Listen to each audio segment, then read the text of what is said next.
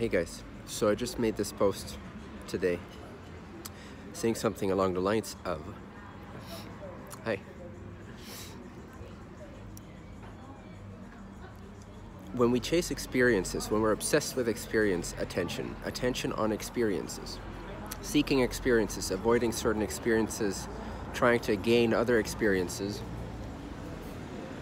we lose sight, sense, feeling, and knowledge of what we are. And what we are is not in the senses, it's not in the experiences, not in the way that we chase them anyway.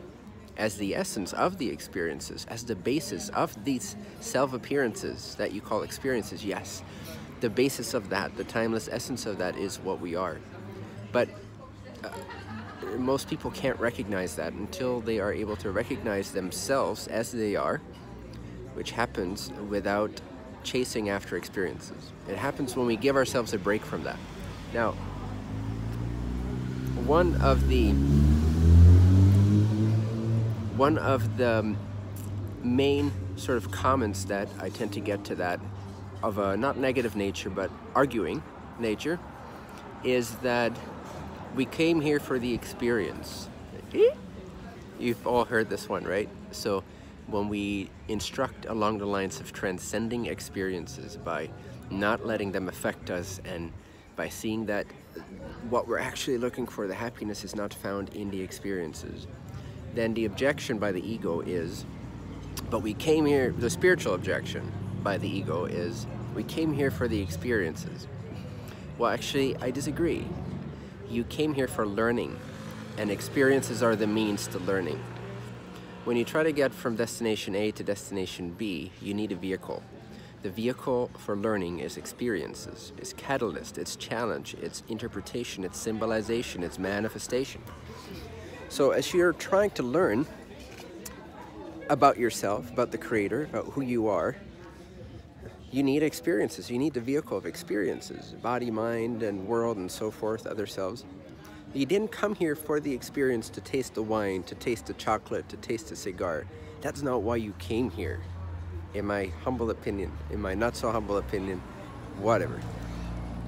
Why you came here is to know yourself, to learn about who you are. Now, there's different levels to different souls that want to explore different kinds of lessons. So this is not a general statement that everyone desires to exhaust experiences, because what some people want to learn, what some entities want to learn, is sort of high end game level spiritual evolutionary stuff.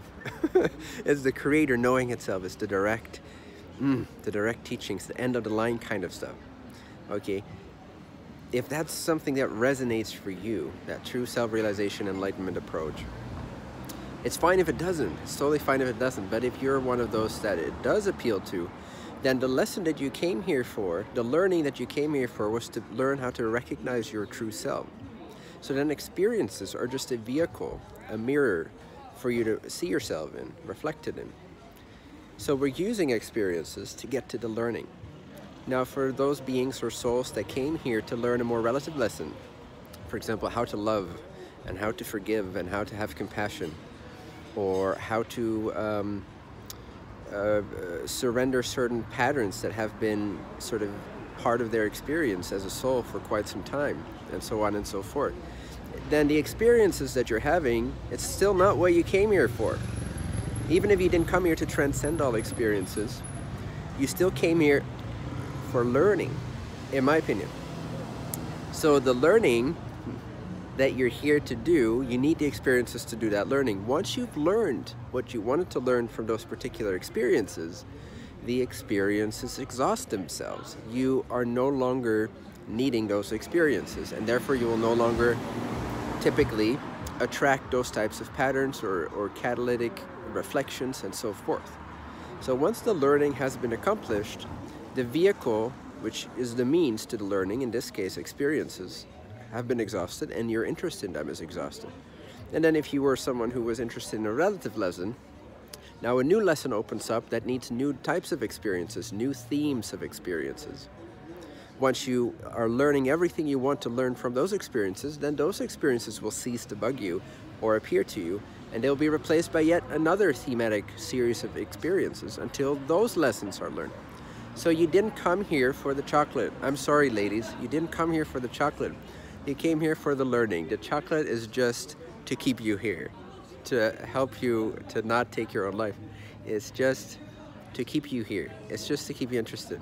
Doesn't mean you cannot see the Creator, that you cannot experience God while you're eating chocolate, but it's rare. People say they do, but rarely do they actually experience God while they're eating chocolate. They're just enjoying the sensation and the pleasure of the nervous system firing off in a certain way when you're eating chocolate. Also nothing wrong with that, but that's not, in my opinion, it's not what you came here for. Maybe one every million souls came here specifically for that reason, just as some respite from something else.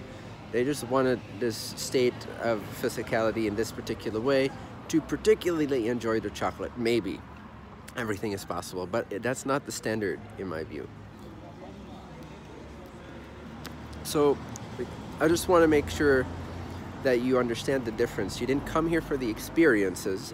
You came here for the learning that you wish to extract from the experiences, because that's what you take with you beyond this lifetime. That's what you extract. That is what becomes part of you. The experiences come and go all the time for billions of years.